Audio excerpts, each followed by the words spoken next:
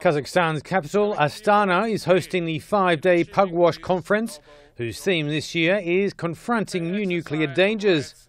In his keynote address at the opening ceremony, Kazakh Senate Chairman KASSYM-ZHOMART Tokayev called for a more secure world based on trust and cooperation. Against this background, Kazakhstan calls upon all states to step up international efforts to strengthen the regime of the Treaty on the Non-Proliferation of Nuclear Weapons and to bring into force the Comprehensive Nuclear Test Ban Treaty.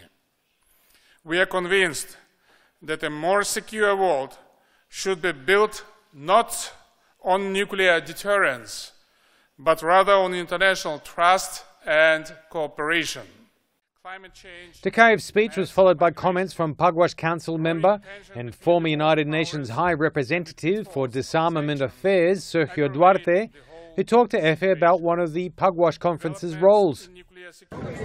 One of the main